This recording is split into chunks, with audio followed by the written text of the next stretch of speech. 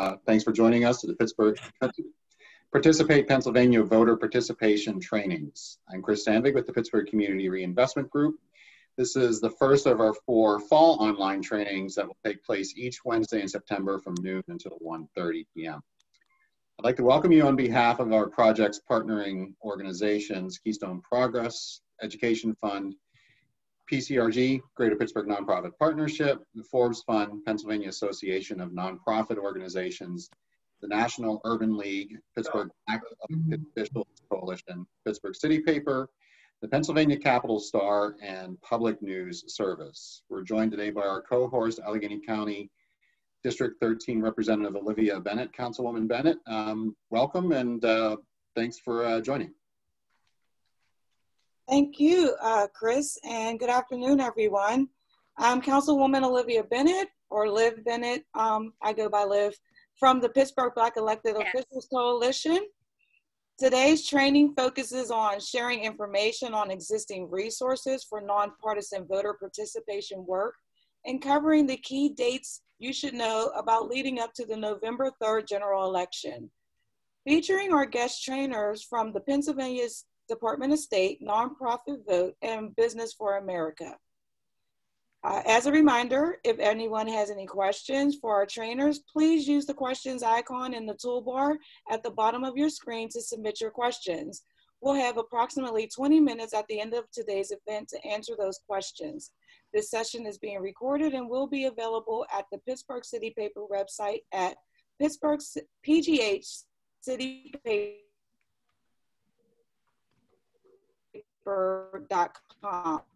Websites.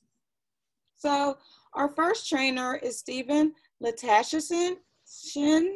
I went over that pronunciation and I still butchered it. So sorry, Steve, but we're happy to welcome you as our first trainer. Steve is the Director of the Intergovernmental Affairs at the Pennsylvania Department of State. So take it away, Steve. Hey, thank you so much, Councilwoman, and thank you to Participate Pennsylvania for hosting this. It's just a wonderful venue for us to ensure that all of our folks are educated and understanding all of their rights going into the November election. As Director of the Office of Intergovernmental Affairs, we had an entire engagement strategy planned. Come about April, we threw that all out the window. So while we're doing a ton of digital advertising on just about every platform you can imagine, along with some TV and radio and print, as well as some postcards y'all hopefully have begun receiving, this is the single best way we can engage. So thank you. Today, we're going to be talking about how to register to vote. We'll cover some important dates, as well as a variety of different scenarios for folks who might not quite understand their rights, or for you folks in communities to help educate them. So Pat, everybody can see my screen? We're good to go? Awesome. We are. So the question is, are you ready to vote in 2020? How to register to vote in Pennsylvania. You'll see at the bottom there, votespa.com is some of the largest text on the page. That is your trusted resource if you have questions, or if you want to register or sign up for a mail-in or absentee ballot. That's where you go. And we have our hashtags at the very bottom there, hashtag ready to vote PA, hashtag votes PA, and hashtag trusted info 2020. If you're looking for the best information, take a look at those hashtags. If you're sharing any of our information, we'd ask you to go ahead and echo those hashtags as well, so folks know where to go. So first question here is, who can register to vote? To register to vote in PA, let's see if I can move this. There we go. You must be a U.S. citizen for at least 30 days prior to the next election, a resident of Pennsylvania, and in your election district for at least 30 days before the next election, at least 18 years old on or before the date of the next election. So I wanted to talk a little bit about criminal conviction and voter registration, because there have been a lot of questions about that. So if you meet the qualifications in Pennsylvania, you may register to vote if you are in a penal institution, which means a federal institution, an SCI, or a county institution, any of those. Awaiting trial but have not been convicted of a felony. If you are in any of those institutions due to a conviction for a misdemeanor. If you've been released from a penal institution or a community confinement facility after completing your sentence for a felony conviction, if you are on probation, released on parole, or are under house arrest.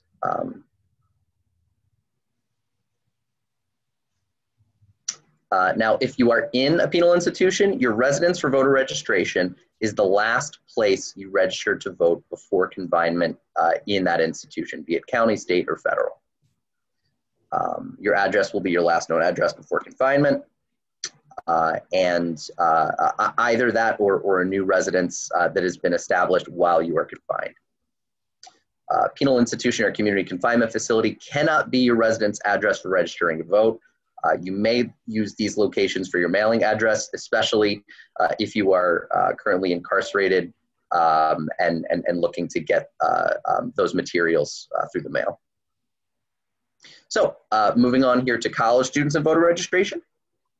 Now, if you're a college student who attends college in Pennsylvania, you may register to vote where you live while attending college in PA. You may only register to vote in one place, and that is sort of a long-standing rule statewide for everyone. When should you fill out a registration form? You can use the voter registration application to register to vote, to update the address on your voter record. So let's say you've moved from your parents' house to a dorm, or from a dorm back to your parents' house. To change your name on your voter record, which is very important, or to change your political party. In Pennsylvania, you can register as a Democrat or Republican or an independent.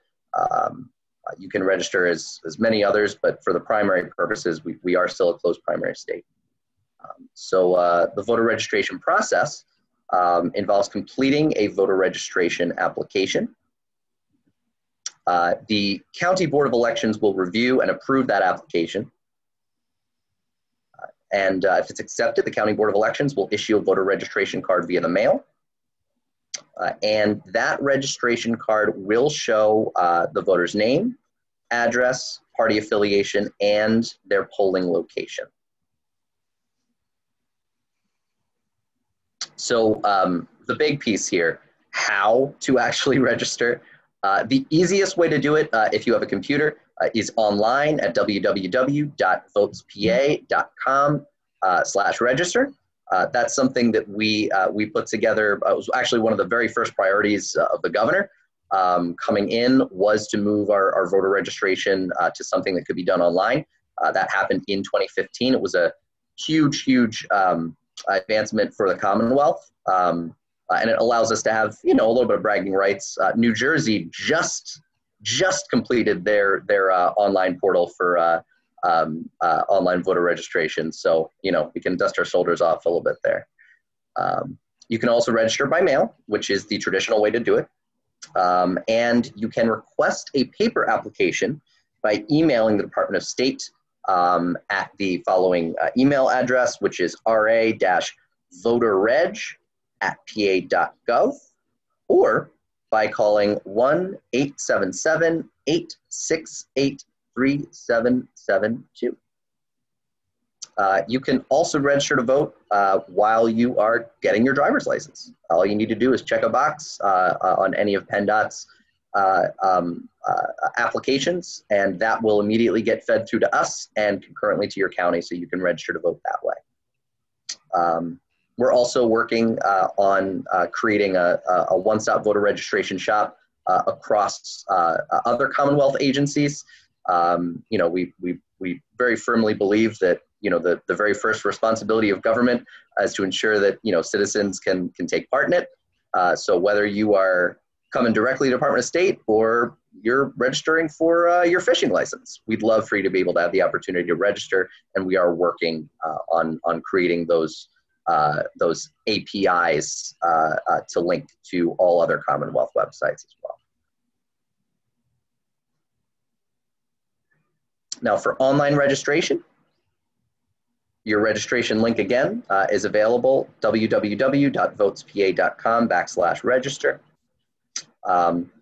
As a point of reference here, you do have to complete all of the required fields in order for your registration to be processed.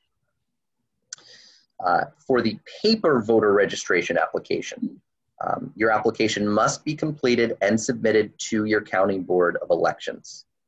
That does not get fed directly back to the Commonwealth. Eventually, it needs to go directly to your county board of elections in order to be processed. Your application can be mailed or it can be delivered in person.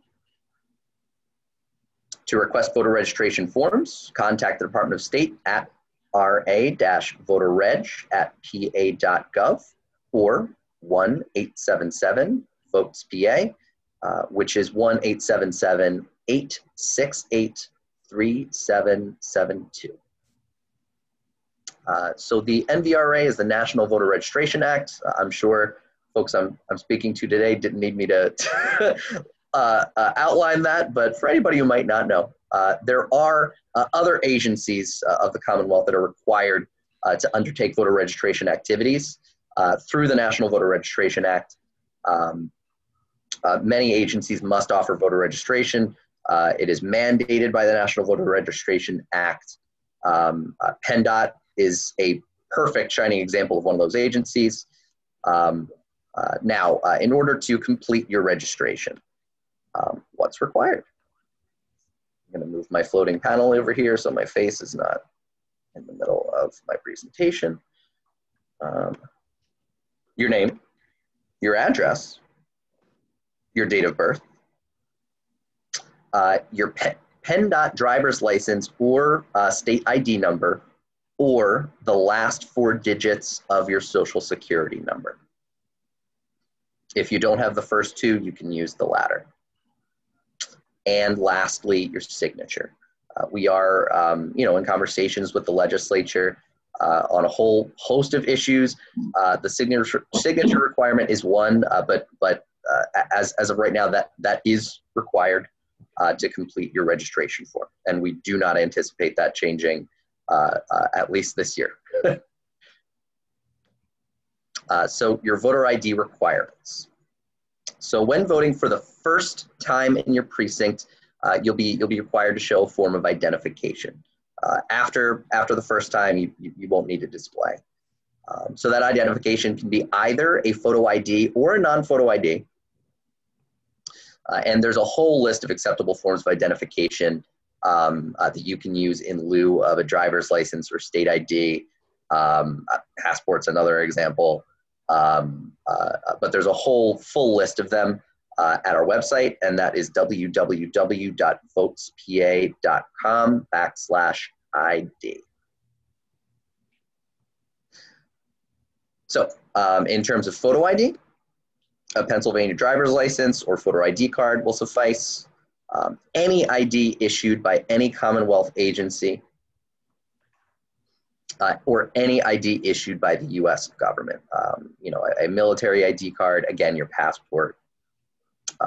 And there's your passport and U.S. Armed Forces ID, both usable in this scenario as well.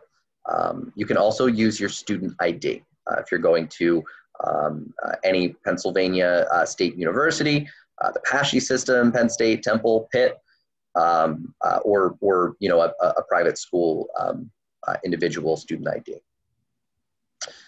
or your employee ID. So list of some valid forms of non-photo ID. Any voter registration card issued by the county voter registration office, which we mentioned earlier. After you have registered, the county will send you a physical copy of your voter registration card, and you may indeed use that as a valid form of ID at your polling place should you be voting in person there. Any non-photo ID issued by the United States government, any non-photo ID issued by any Commonwealth agency.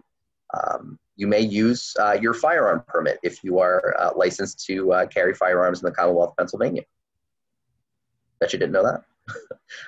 Or even down to a current utility bill. My whole family is from the eastern side of the state, so I'll use PICO as an example, but you can bring in your PICO electric bill and utilize that as well.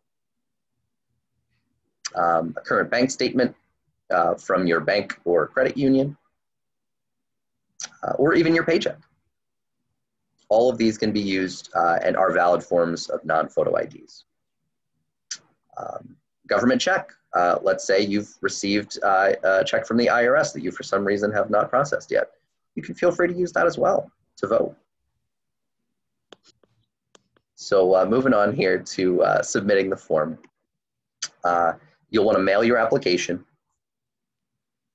You can also deliver your application directly to the County Board of Elections office during normal business hours. And you can find addresses for all Pennsylvania County Board of Elections offices listed on the second page of the paper voter registration application. You can also find them at votespa.com. We have them listed there as well. Now, just as a reminder here, your voter registration is not complete until it is processed and accepted by your County Board of Elections office, which is to say, you can register online through us. We will send that immediately to the county, but you're going to get an email notification when the county actually processes and accepts that, and that is when your registration is valid. So, voter registration deadline. That is 15 days before the election, thanks to Act 77 of 2019. Prior to that point, the deadline was 30 days prior to an election. We were able to cut that in half through a lot of hard work from my colleagues, Secretary Bookfar, the governor, and some great bipartisan agreement within the General Assembly. Which means that the voter registration deadline for the general election is Monday, October 19th, 2020. That is the deadline to register to vote ahead of the November election. And again, you can do it online or you can do it by paper. Also, fun fact for me, Monday, October 19th will be my very first wedding anniversary. So, you know, some significance there. The registrations sent by mail must be received in the county election office by 5 p.m. on the day of the deadline. I'm so happy about that. Hey, glad to hear it. There is never an absence of activity here for us, but I'll tell you what, the 14 to 18 hour days are definitely wearing. We're happy we're able to get that done. Online registrations must be submitted by midnight on the day of the deadline. So paper is by 5 p.m. in the county elections office. Online registrations, if you are doing it through votespa.com/register, those registrations must be submitted online by midnight on the day of the deadline. So important general election dates here. You can see October 19th, the last day to register to vote for the general election. We got a nice handy little URL there, registered.votespa.com, if you don't feel like doing it the other way around.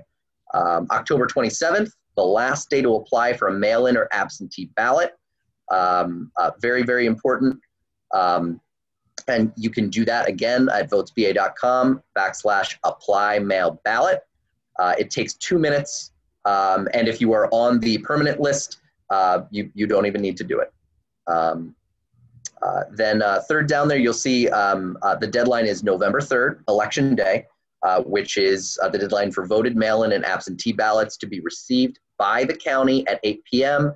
8 p.m. is also when polls close, just as a point of reference. So that is why all voted mail-in and absentee ballots must be received by the county by 8 p.m. on Election Day. And then you'll see the last piece down there, very important. If you are inclined to vote in person, We are working with the counties to ensure that there is plenty of PPE, social distancing, and to ensure that voting in person will certainly be safe for you. If you choose to do so, polls are open from 7 a.m. to 8 p.m. If you are in line by 8 p.m., you can continue to vote even if there's a line there. And you can find out more information at votespa.com/polls for all of your trusted election information needs. So the confirmation of voter registration here. If your registration is accepted, you will receive a voter registration card from your county via non-forwardable mail. Again, that voter registration card can be used as a non-photo ID if it's your first time voting in person there. If you do not receive that voter registration card within 10 days, please contact your County Board of Elections office. Again, contact information is available for every county elections office on votespa.com. So if you do run into any issues there and you need to reach out, please don't wait, reach out immediately. County election staff are very busy preparing for, an unprecedented way of conducting an election here. If your voter registration application is unable to be processed, you will receive a letter, and you should, again, immediately contact your County Board of Elections office, to rectify any additional information they may need that has prevented that application from being able to be processed, to fill out another one, or to get some more information for yourself. For military and overseas citizens, to register to vote, you can use any official voter registration form. You can register online or via mail. I have a good friend in Germany who just did just that through our online portal and was very appreciative of it. You can use the federal postcard application. And you can also request the Pennsylvania Department of State mail you a paper registration form. Denial of registration. So this is so that folks are aware of why counties can deny registration forms. The County Voter Registration Office can deny a voter registration application if any information on the form is not valid, if the information is incomplete or it's missing. Some examples include maybe you provided an invalid address. For instance, your apartment building, let's say you didn't specify the apartment number in there. While the first piece of that address is valid, you need to further specify in order for the county to know which apartment you're living in. You fail to provide a date of birth. You do not sign the application. That's very important. We have many folks that just might forget to put their John or Jane Hancock, their signature on the bottom of the forms. It is very important that you do so. Without the voter, the signature requirements, counties will deny your voter registration application. Or you do not meet the qualifications to register to vote, which is to say, let's say you haven't lived in Pennsylvania for 30 days prior to the election, or a variety of other issues. Voter registration status. So if you're not sure of your registration status, we have a handy tool that can take care of that for you. All you need to do is look up your information before you complete an application. And your voter status can be found at www.votespa.com/status. So if you're not sure whether you're registered or not, before going and filling out a whole other form, you can absolutely check the status of your registration. So if you use the online application to register to vote, you can use your application number to track your voter registration application at www.votespa.com/app-status. What that means is you can track your registration application through the entire process. We track it for you in real time. It's you know, I really wanted the format to be similar to like the Domino's pizza where you order online and, you know, you see the pizza move through the process. It doesn't look quite like that yet, but it's very handy. You can also call your County Board of Elections office to ask about the status of your application. County contact information is available at www.votespa.com/county. And you can find, again, your addresses, contact information, all sorts of stuff. So another really important piece of our democratic process involves poll workers. And I really have to give a hand to a lot of the organizations here on the call, coming up through Voter National Poll Worker Day. We've actually gotten over 20,000 applications for poll workers, which is unprecedented and wonderful.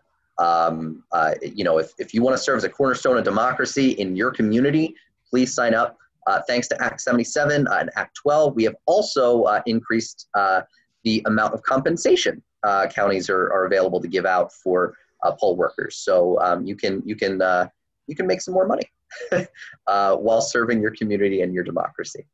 So serving as a poll worker, your duties may include checking in voters, answering voters' questions, setting up and testing voting machines, issuing ballots and other tasks as assigned, helping fellow voters who encounter problems from registration issues to voter ID questions to language barriers. I know many counties are planning on having some interpreters available. There is also a translation service through the Commonwealth. If you call 1-877-VOTES-PA, you can also get some translation services available there over the phone. Helping fellow voters who encounter problems, attending training to learn the job duties ahead of the election. You know, that has gotten more complicated for counties to hold, but counties are doing virtual trainings and some in-person trainings as well, so the poll workers understand what their duties are and what's going to be expected of them on election day. So how to sign up? You can check box 13 on the voter registration application. So you can do it while you're registering to vote or as you're finishing. You should include your phone number and email address on the application so the county can contact you. If you have already registered to vote, but you are interested in serving as a poll worker, you can complete our online poll worker interest form at the link below there.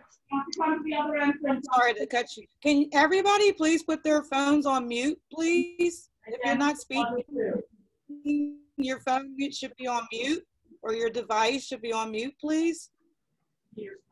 I'm not sure if there's an administrator on here that can mute everybody. Thanks, Councilwoman. I'm sorry. No problem. I'll push onward here. So again, you can complete our online poll worker interest form, which is available at the link below there. And as we've seen, we've had tens of thousands of people sign up that way. It's easy, it's painless. If you use the form, we send it directly to the counties, and then the counties will reach out to you. Lastly here, thank you. Thank you for the time you've devoted for me today. Thank you for providing a forum to educate voters and community organizations. You know, the election's going to be different this year. It was always going to be different. We have some of the biggest changes to our voting law in over 80 years, thanks to Act 77 of last year and Act 12 of this March. Pennsylvania has expanded access to the ballot more in the last year than we have in the past 80. So thanks again for your advocacy and your time today. Thank you so much, Steve. That was such a very comprehensive presentation. So we should have like everything available to us now to be able to be educated around registering to vote. So we thank you. And I use Votes, I call it Vote Spa, because I'm a woman and I like relaxation. So what other way of remembering that than just making a spa? So thanks so much. We're joined now by our next trainer, Caitlin Donnelly, Program Director at Nonprofit Vote, who will provide some additional resources for nonprofits and a preview of National Voter Registration Day opportunities. Take it away, Caitlin. Thank you. Hello, everyone. Thank you for having me today. It sounds like you just got a very thorough run through of voter registration processes and policies. So I want to shift gears towards what can those, when you're doing those things, what can it look like for your organization? How can you make it a fun, but also safe activity for you and the people you serve? So taking just one step back first, yes, I am Caitlin with Nonprofit Vote. Our focus at National Voter Registration Day, and I will share my screen, is we really just work with nonprofits to make sure that you all have the tools you need to integrate voter registration and voter engagement activities into your existing services. Our focus is on staying nonpartisan. As 501c3 organizations, we must remain nonpartisan. And so we're really one of the leading sites and resources for nonpartisan voter engagement information. We have lots of fact sheets on our website, original research that demonstrates how effective nonprofits really are when they do start engaging people as voters, and a handy voting in your state portal for all of those who do not have sites set up quite as well as Pennsylvania does. So I think it's always worthwhile to cover what it means to be nonpartisan as just a refresher, or if you're not very familiar with this, and it's your first time learning about how to stay nonpartisan, we have more resources on the website, and I always recommend Boulder Advocacy, spelled B-O-L-D-E-R, Boulder Advocacy, because they have a great hotline and resources on staying nonpartisan. But the basics for our 501c3s is that we can do voter engagement as long as we are not endorsing or opposing any candidate for office or any party. We're not ranking or rating candidates for office or in any way implying that a candidate or certain candidates are favorable.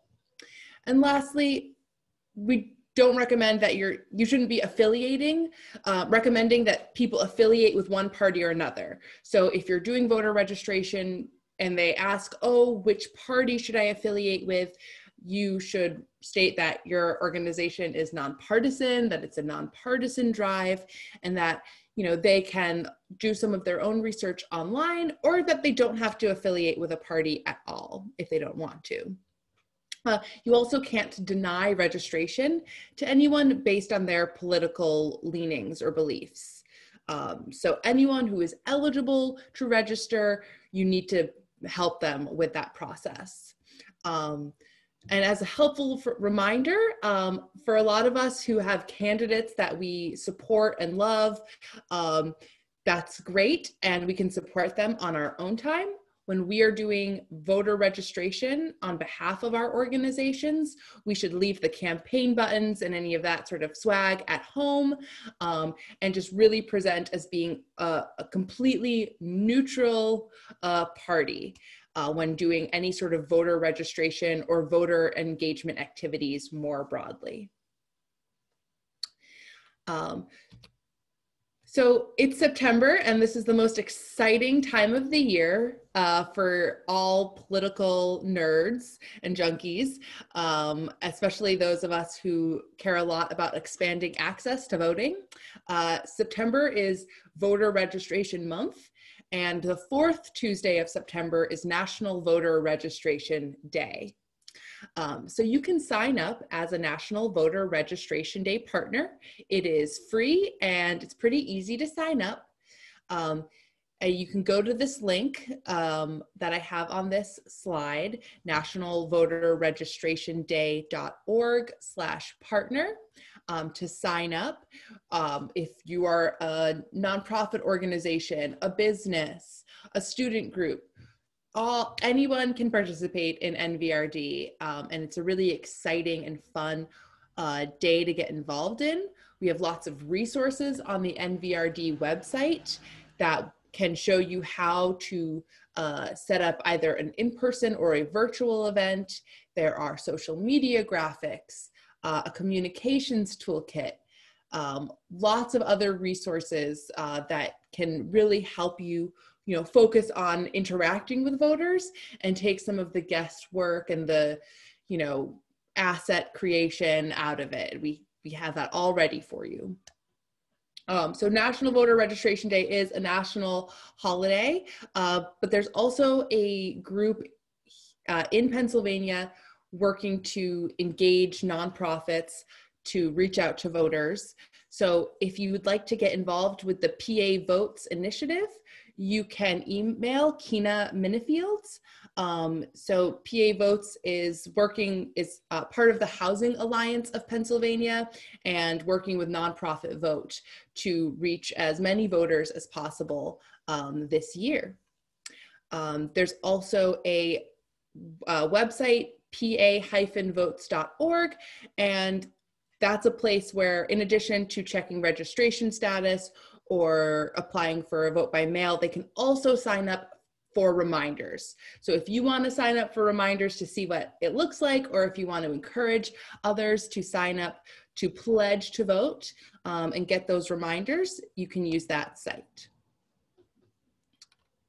So what does it look like, especially this year, to do a voter engagement or a voter registration event?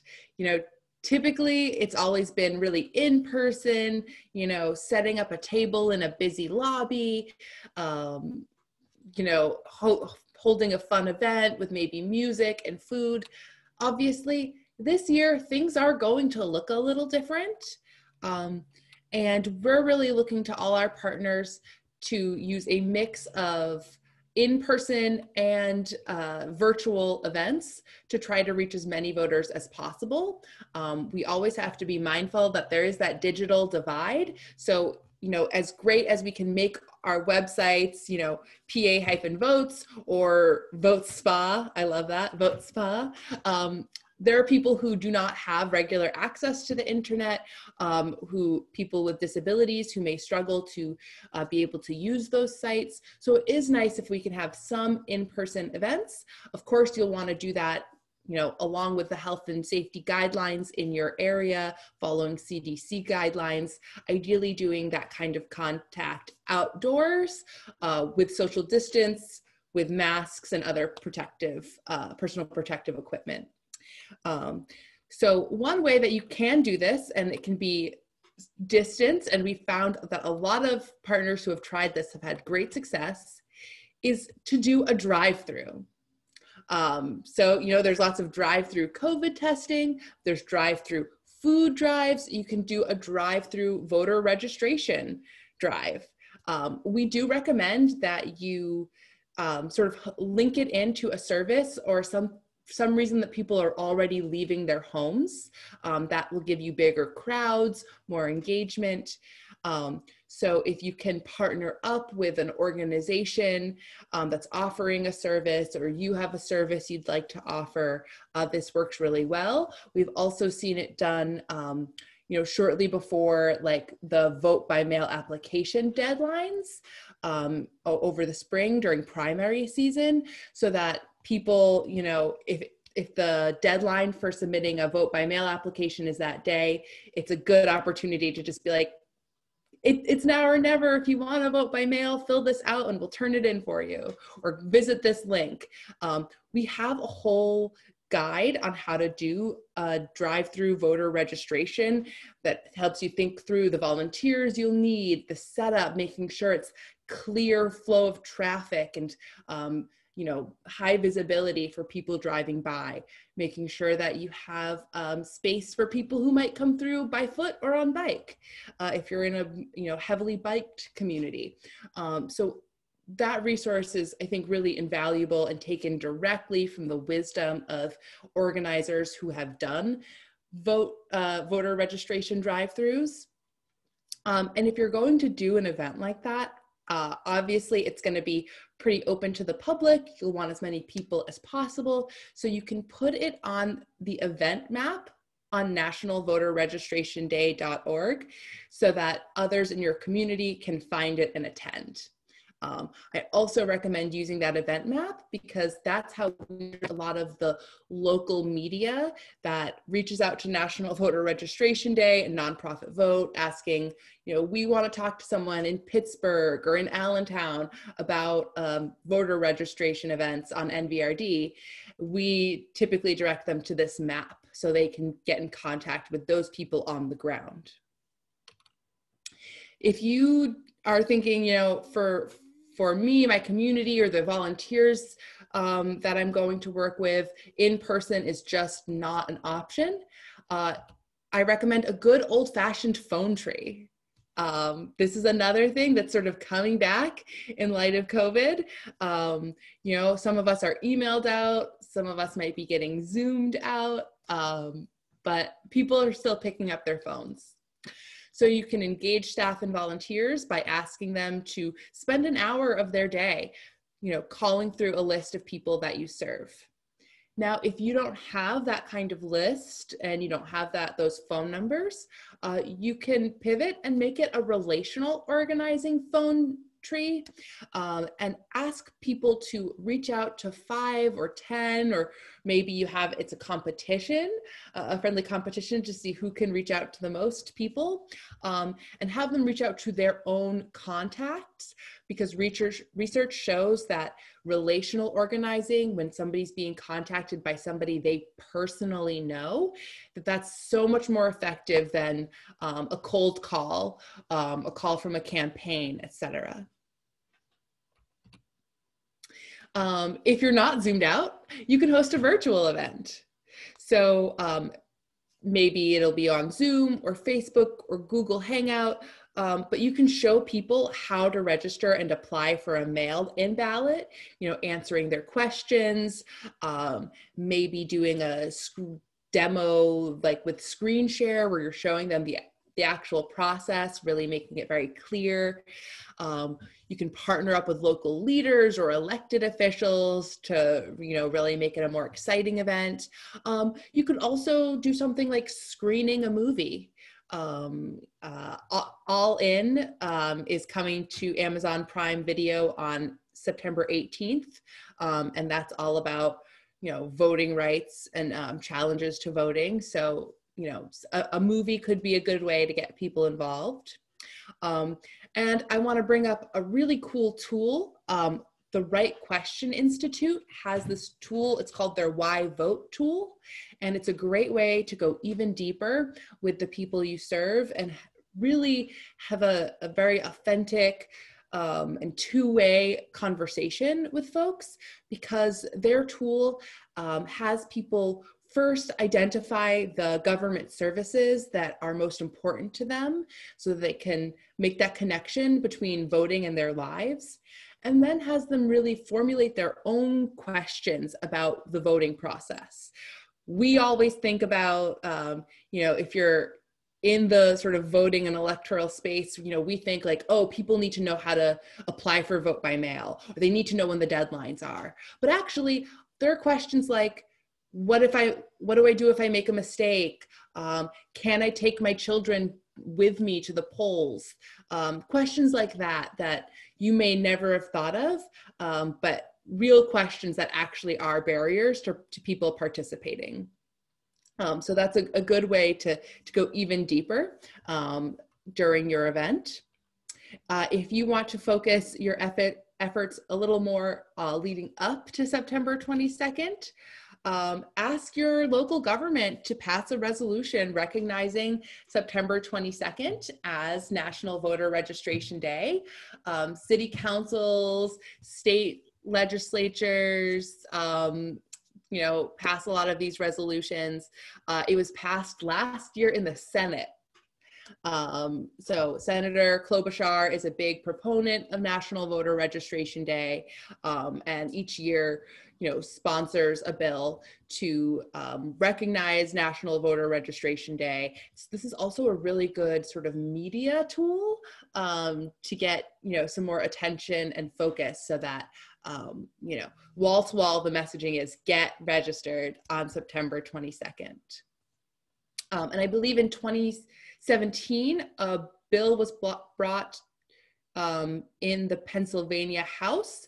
I don't think it passed, but if you look that up, maybe that's a good template for language to bring to your city or local government. Very last thing, very easiest thing you can do if you do nothing else, put it at the top of your newsletter that day with the link to check registration. Pin it at the top of your social media page. As I said before, we have lots of sample posts and graphics, so it can be really plug and play, very easy for you to do. So even if it's just at the top of that newsletter, just, spreading the word. And of course, don't forget to engage with your coworkers, your volunteers. While we have a lot of focus on the people we serve, it can be surprising that not everyone who works for a nonprofit that is eligible to vote actually does vote. And fall is a big time where people are moving. I live in the Boston area where there's so many colleges, and like September 1st, it's like half the city turns over. So it's really good to put out the word that you've got to update your voter registration, even for the folks that you think might be on top of it.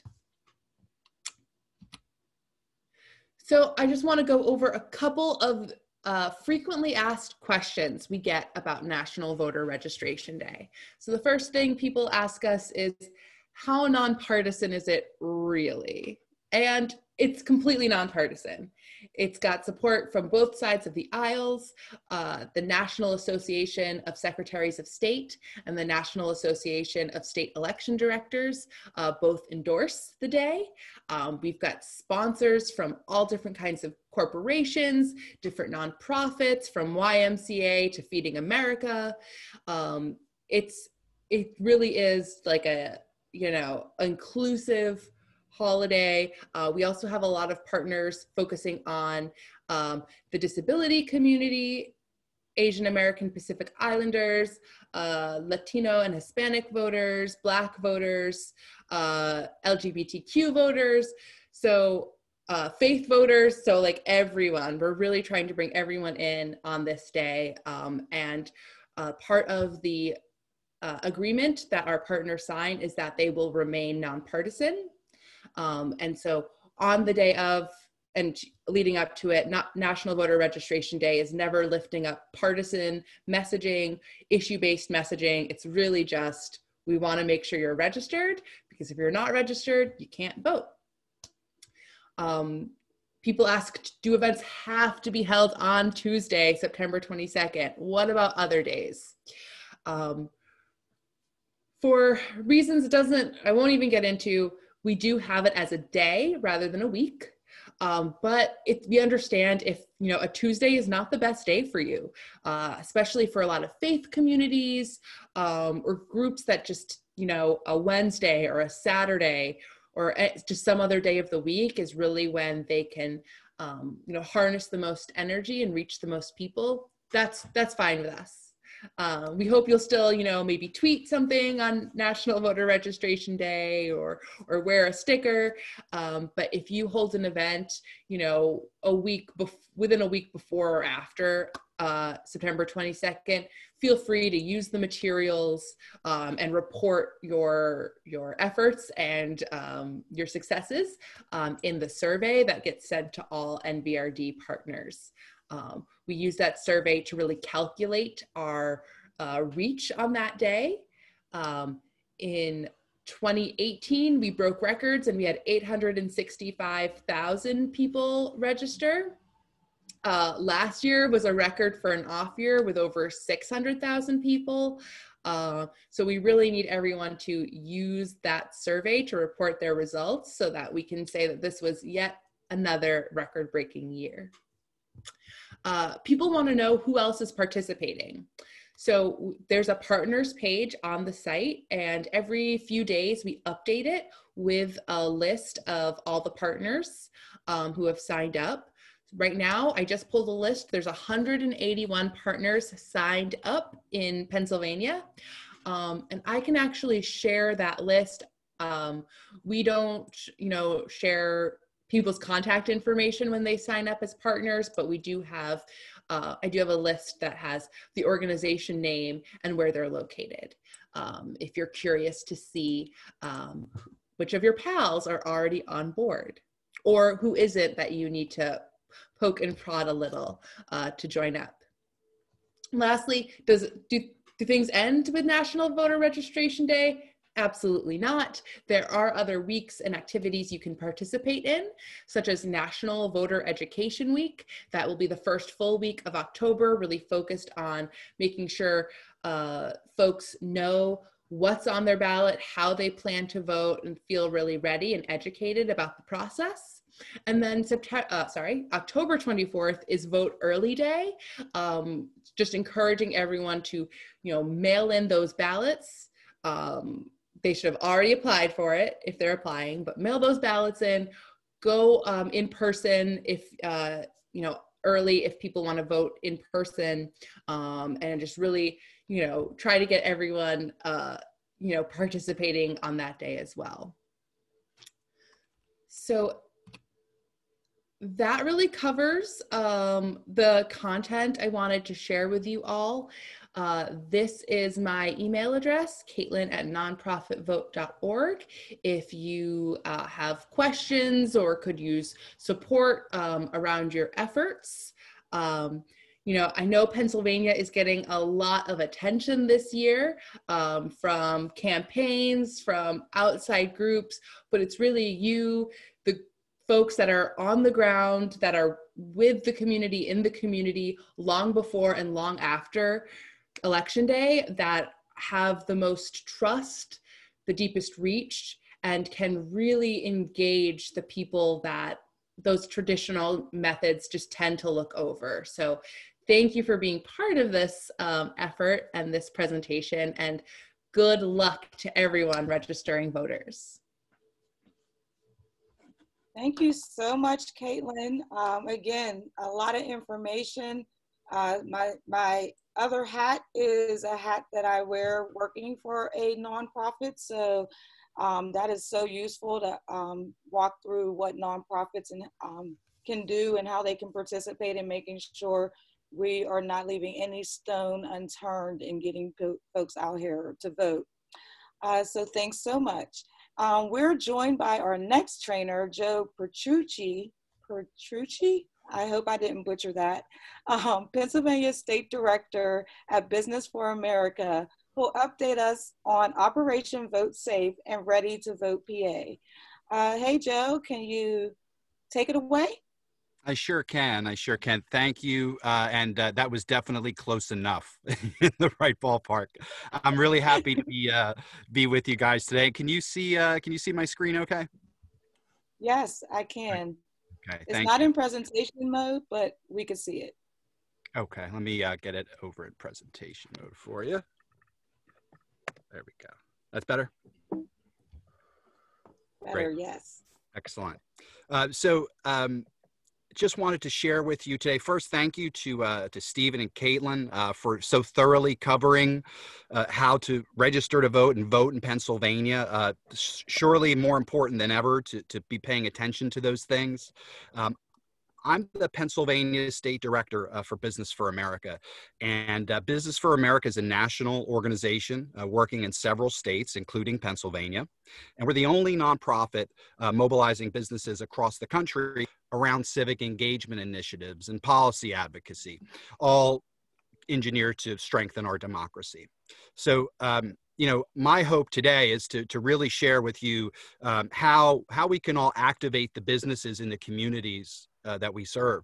And there's, what we're finding on the ground is that this is a kind of role that business is not accustomed to playing, and there's a lot of opportunity, particularly in times when we have urgent needs across the state among election officials and among groups of disenfranchised voters. It's more important than ever for these businesses to play a role in our civic health.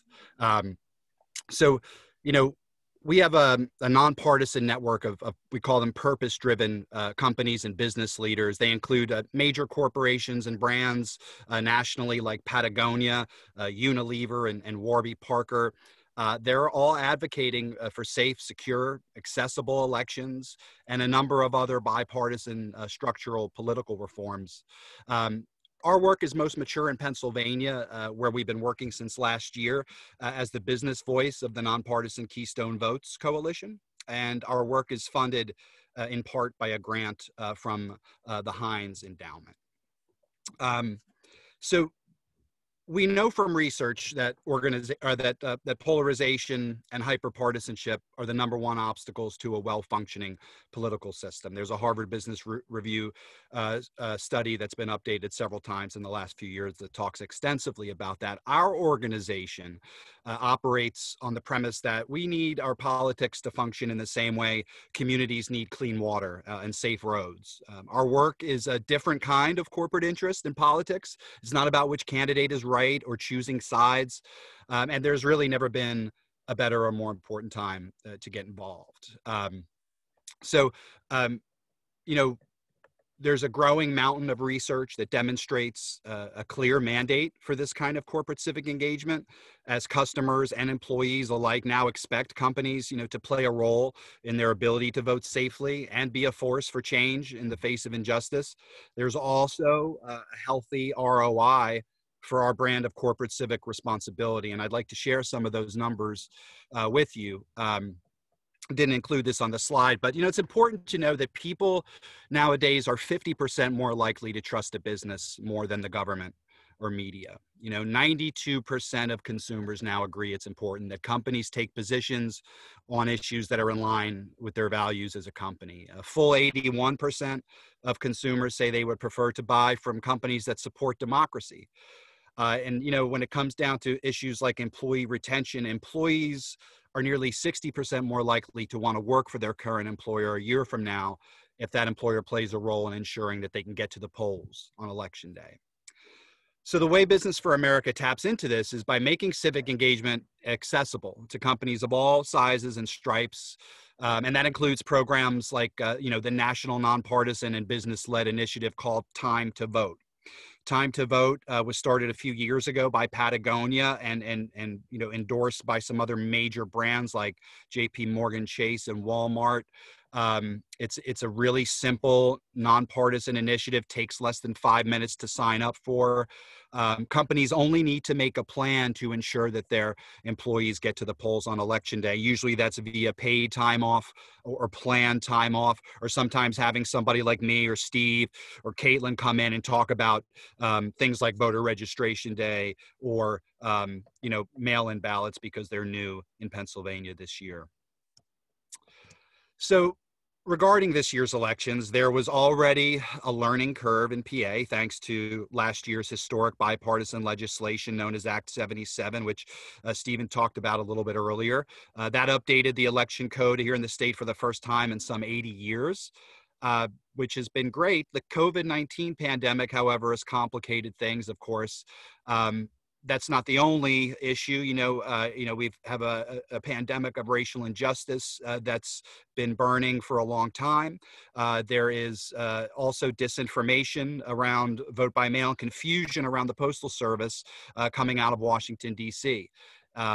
These factors are all conspiring to create an election season full of chaos. The fact is, you know, most states' election systems, including Pennsylvania, will be strained beyond capacity.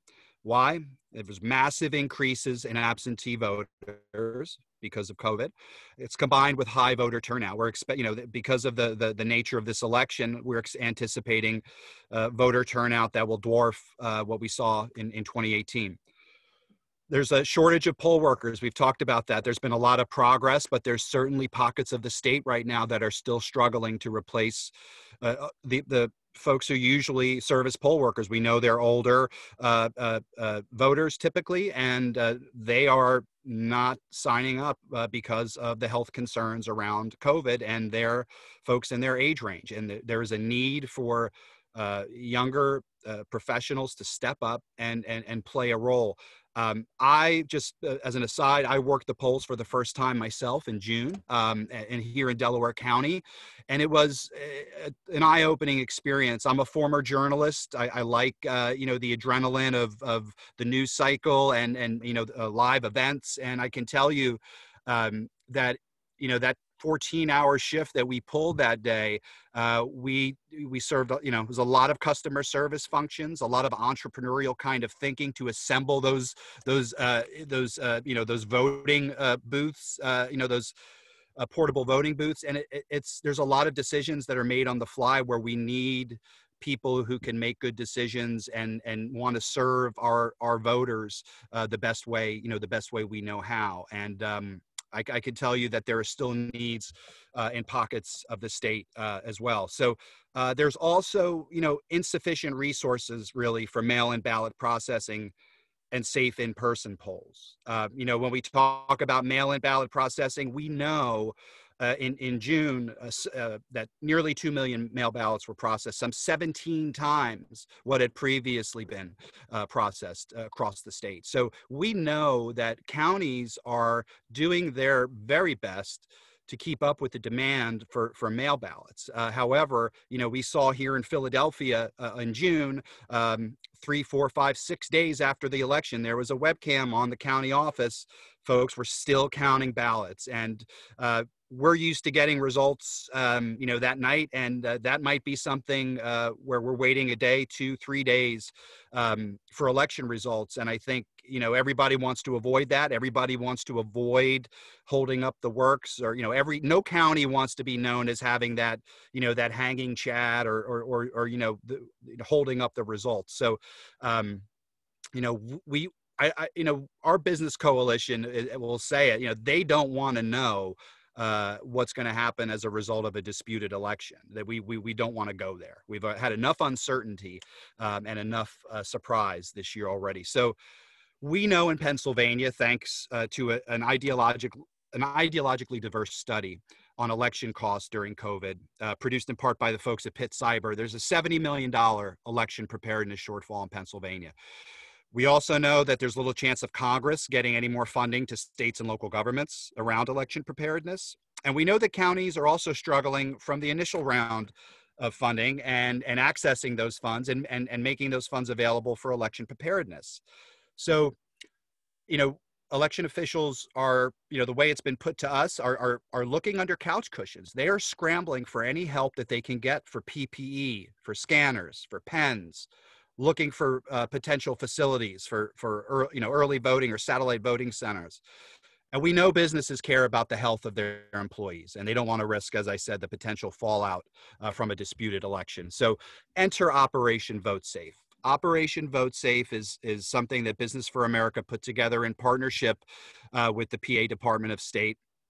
We're mobilizing a national network of civic-minded businesses to support election administration in communities and across the country. Operation Vote Safe connects the needs of local election officials with the resources of the business community. And, you know, right now, what we know in working with the Department of State, we have a spreadsheet, 67 counties, what kind of PPE we need across several categories: face masks, face shields, sneeze guards, gloves, hand sanitizer, disinfectant spray. All of those items are in demand specifically, and I'll probably mention this 5 times before I stop talking, but sneeze guards are an urgent need across the state. Masks are still urgently needed. Things like pens, with something on the order of 3 to 4 million pens across the state, so everybody has their own pen to fill out their paper ballot if that's what they're using. There's a tremendous amount of need across the state.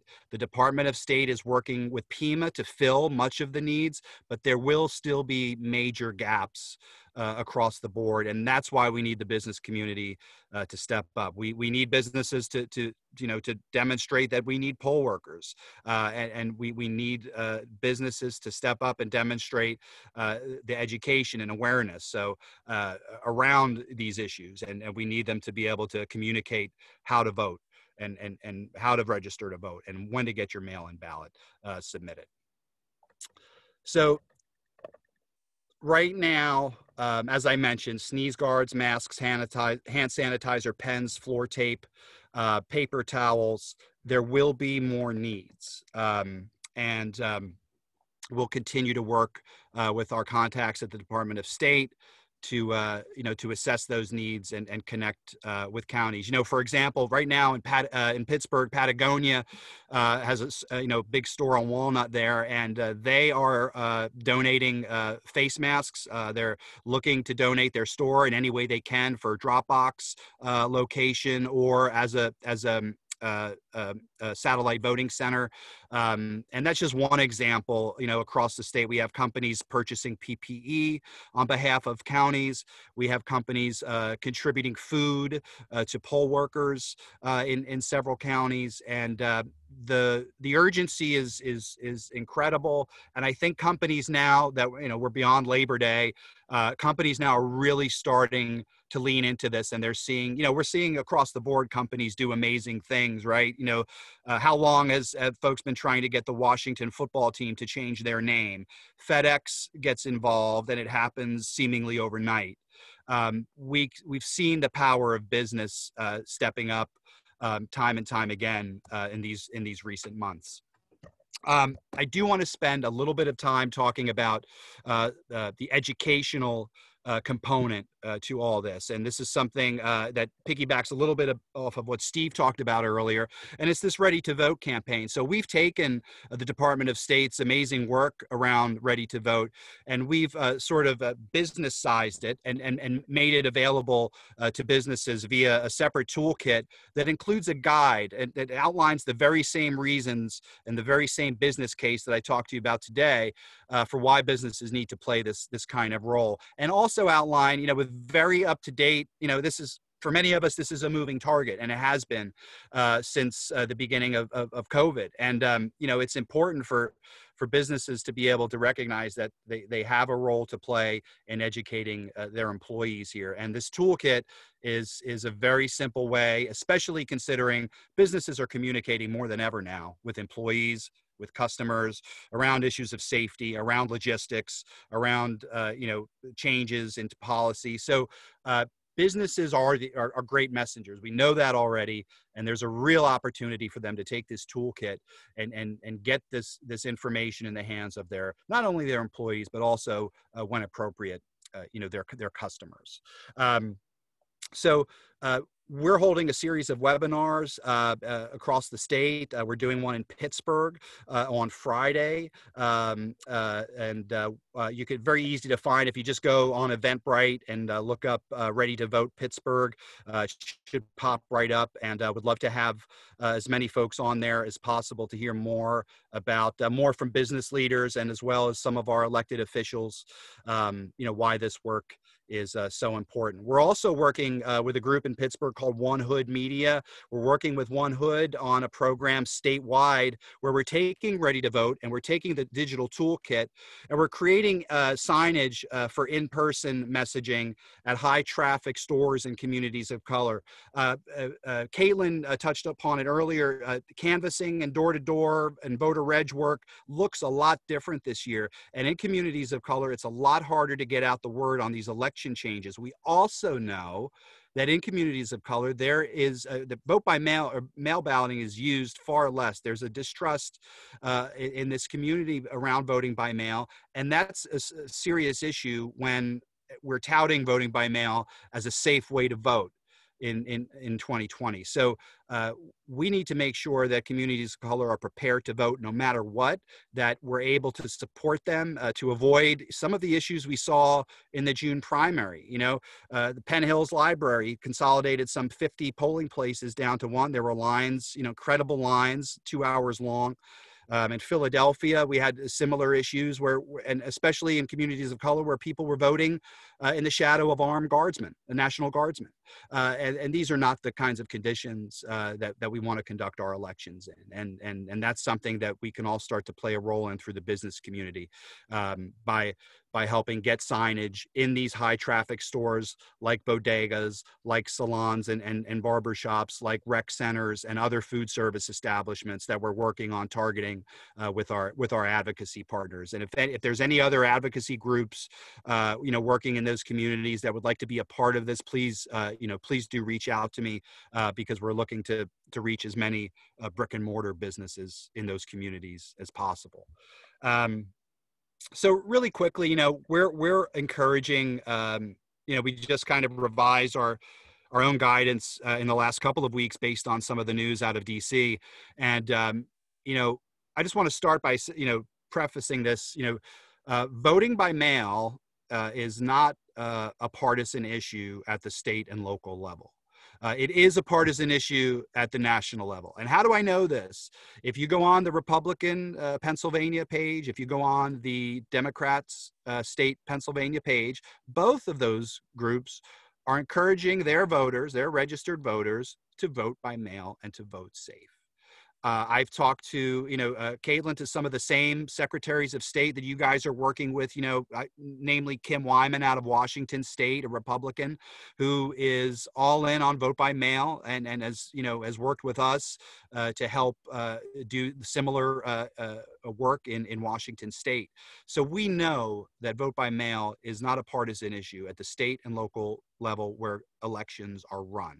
So really quickly, just running through this, we've got to get people to make a plan. And that means know your status, okay? Are you registered to vote? When you applied for a mail ballot, did you check the box to automatically receive one for the November 3rd election?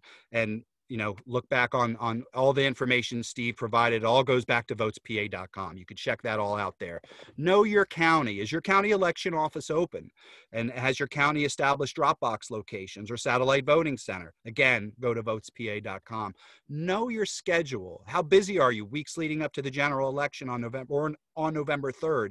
Do you have space to make a trip to the county election office? My wife received her mail ballot in Delaware County about 2 days before the election. So she had to figure out to make a trip maybe 30 minutes away to the county election office and get that done. But it wasn't easy with, 2 kids and juggling everything else that we're juggling. So taking the time to, think about how much time we have is really important. And then finally, know your plan. Commit to a plan right now. How are you going to vote? And, the ways we cast our ballot, there's basically 4 choices.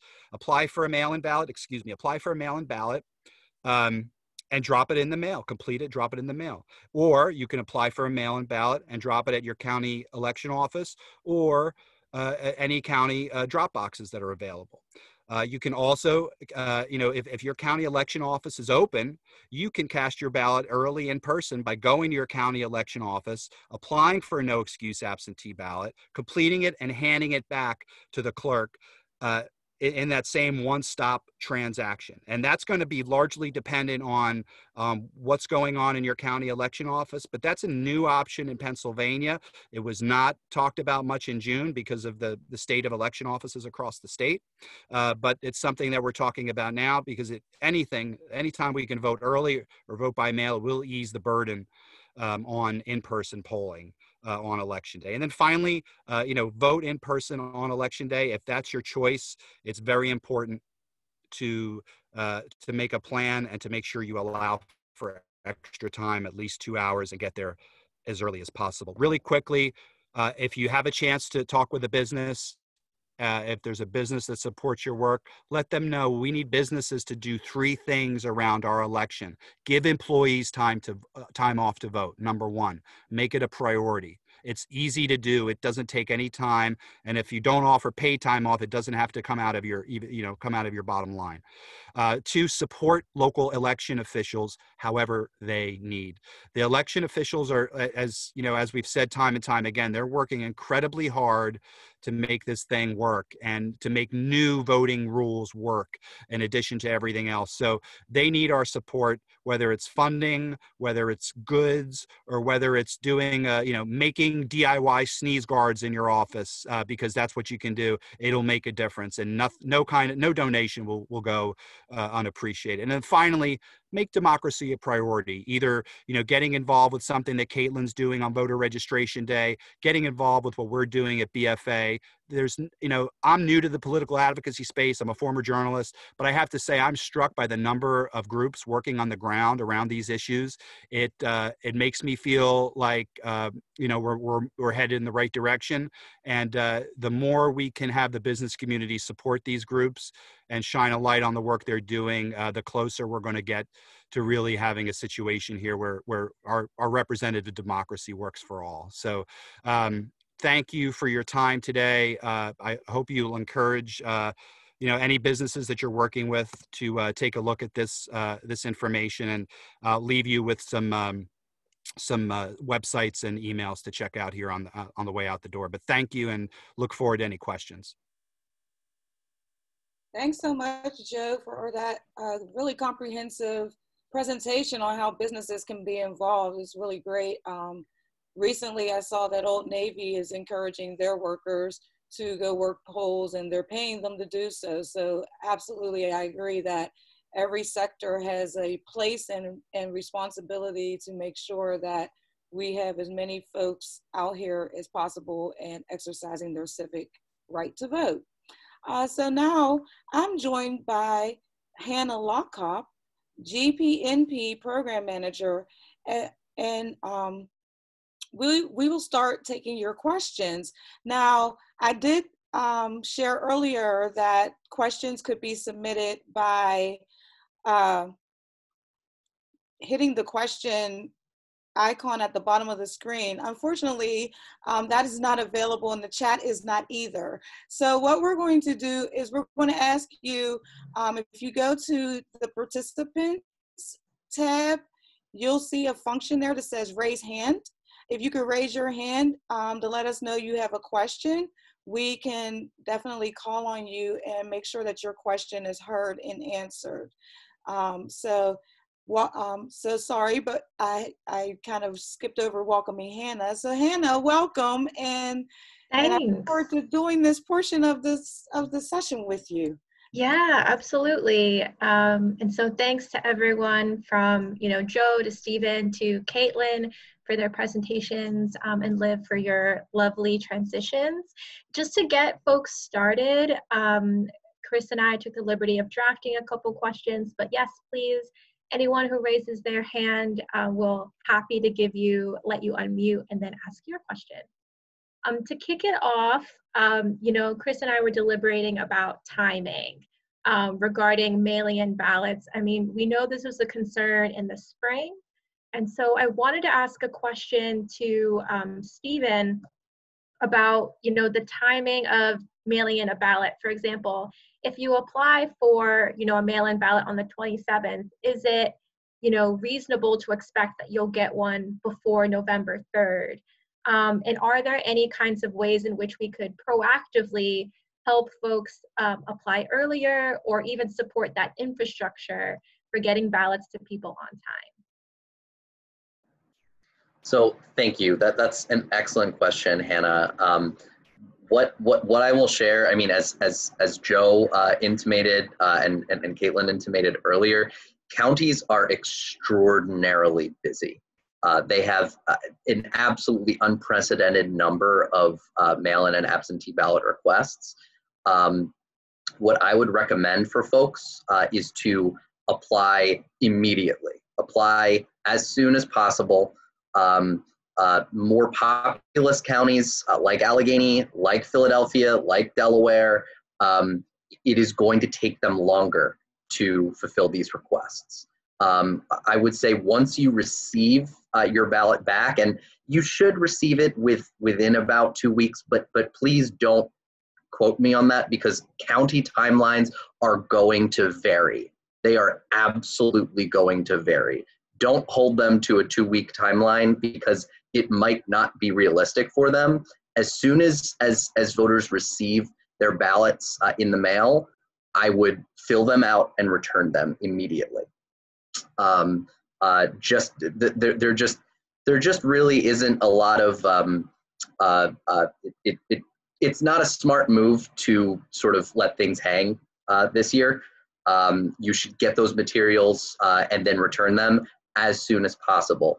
Whether that is dropping them off physically at the county elections office, as Joe mentioned his wife did, or putting it immediately back in the mail. I would say, so long as you can drop your ballots back in the mail by, beginning of October to maybe the second week in October, you should be fine. But if you have any concerns or questions at all, just take that ballot and return it immediately to your county elections office or a drop box that they or we designate immediately. Another thing that I'll share with you, you can apply for a mail-in or absentee ballot in person at your county elections office. You can then fill that ballot out in person right there and immediately submit it.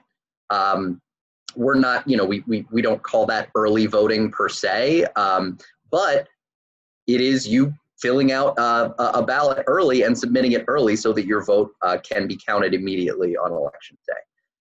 So I know that was a bit of a long-winded answer. That there isn't really a hard and fast response here because this is unprecedented and the stresses that county elections offices as well as the state are under are unprecedented. So please, in order to help those county elections offices out, do everything as promptly as possible.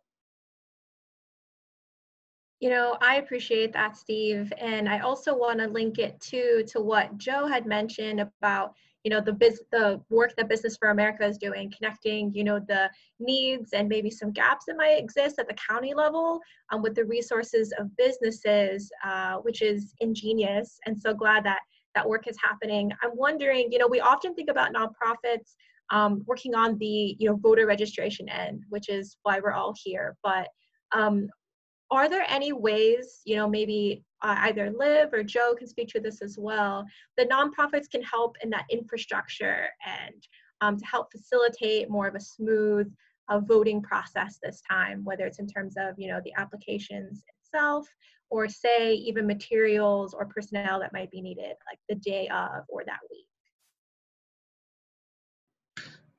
So number one, I'm going to turn this over to Joe and Caitlin because they've both already spoken at length about the incredible work that they're doing. But just this forum right here is another incredible example of nonprofits helping to educate and spread the word, because my office, I can't tell you how many in-person events that I had planned for Commonwealth personnel and myself to go out and teach. That can't happen right now, and nonprofits are already filling those gaps. So Joe, Caitlin, I'll turn it over to you. But yeah, I would say just really consistent messaging around faith in the elections office and the electoral system, reminders to fill things out in a timely way. And if you are running a voter registration drive or helping people fill out those mail ballot applications, definitely doing some QC, quality control, before those forms are turned in. We collect a lot of just like pledge to vote cards physically, or at least we used to in the past, and I've looked at them and sometimes it's really hard to read those names or addresses. And I was like a teacher for a little while, so I'm good at handwriting, so really try to make it very legible, very complete. That helps both the voter and the elections office. So those would be my main suggestions. Yep, and I would echo to the need, the real need. I think the very best of the sector, right? You know, the energy, watchful eyes, you know, not everybody could be a poll worker, but there's a lot of need for poll watchers. In a normal year, we'd have plenty of poll workers. Maybe we'd need some poll watchers. Now we really need the poll workers. So who's going to poll watch, right? So there's, you know, there's a need for, we didn't talk about that, but I think, you know, establish a relationship with your county election office. Talk about what your advisory board members are doing to support the election. You know, make it a conversation internally, and the workers and people who are involved in your organization, make sure that they have the time to vote, and make sure that they're able to get to the polls. And you know, that messaging is really important, that constant drumbeat. And to Caitlin's point, yeah, staying positive. We do need to have faith in our county election officials across the board. And, you know, despite a few issues across the state, voting mostly went smooth on June 2nd, you know, for the most part. There were surely issues, but I think we need to come back to that and honor that and say, hey, we can even do better when, you know, when the lights are really on November 3rd. Thanks so much. I'll let Liv and Chris take over Q&A and extend it as well, so we can let folks have a chance to ask questions. Yes, so thanks so much, Hannah. And so, Steve, I wanted to come back to you because I jotted this down. And I know it doesn't really apply in the general election, but you used a term that I really wanted you to expand upon and really define for folks, especially for folks who are new to voting and the registration process. The reason why I want you to expand on it is because I myself personally had two folks that called me during the primary, like, I can't vote. And I'm like, so what are you registered as? And they're like, well, that's why you can't vote. So can you explain the closed voting system during the primary, what that exactly means? Sure, Councilwoman. So in Pennsylvania, we are in a very old state, one of the original states, and you know, machine politics was very much a part of Pennsylvania's past. In part, what a closed primary system means is that you can only vote for Democratic or Republican candidates if you are registered as a Democrat or a Republican. In many other states, they have what are called open primaries, which is to say anyone can vote for, you know, their chosen candidates in any party. Here in Pennsylvania, we do not have that system again. So if you are trying to vote in the primary and you are not aligned, which is to say you're registered as an independent or unaffiliated, then you are not going to be able to participate in choosing the candidates from the Democratic or Republican parties. Now, you can change your registration online, again, up to 15 days before any election. I know several people who you know, were registered as independent or unaffiliated, but who did change their registrations in order to participate in either the Democratic or Republican primaries, who then changed their registrations back after the fact. However, in order to define, you know, what a closed primary state means, it means that you can't participate in the primary if you're not registered in one of the two parties. You know, I know a lot of young voters might not understand that yet, or not understand why we have the system that we have. We changed a lot of things last fall with Act 77. This was not one of them. So I hope that answers your question, Councilwoman. It does, and I appreciate that, just because I just feel like that is a space that folks are just a little unsure about.